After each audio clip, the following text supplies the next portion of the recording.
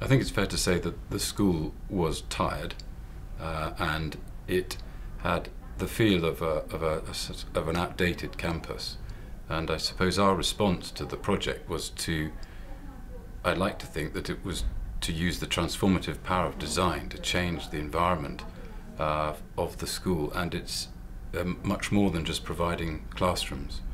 We were quite quick to realize that this was an opportunity to make places at different scales, both change the sense of the school in its community and its image to the public world, and make places between the buildings. So the concept was to put the new classroom block at the front of the school and wrap it round what was previously just the forecourt to the school, to create a new private courtyard.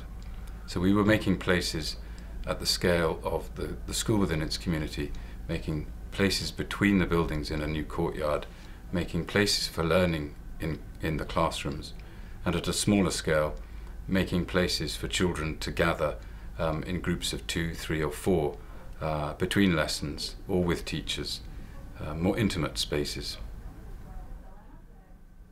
The use of the materials, the tactile, the tectonic quality of the materials was definitely important to us. That's all part of making places, a sense of the earth beneath you, the sky above, what things are made of. So we've used natural timber cladding, oak cladding, where the children will sit and touch it and lean against it, and hardwood seating around the brick plinths to the planters where the trees are in the courtyard, so it's soft to touch.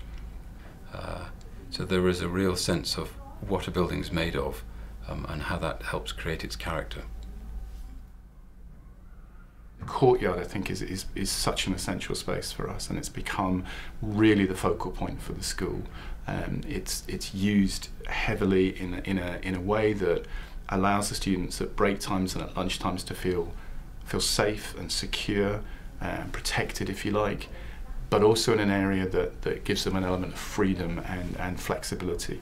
And that combination of those two things, I think, is crucial, because we very much feel, as a school, we want the students to have responsibility. Our strapline, our motto, if you like, is learners who aspire for themselves and inspire others. And therefore we wanted a building, and we wanted an area, an environment that reflected that sense of aspiration, but also spaces that inspired young people to go, we want to do better, we want to improve, we want to flourish in this environment.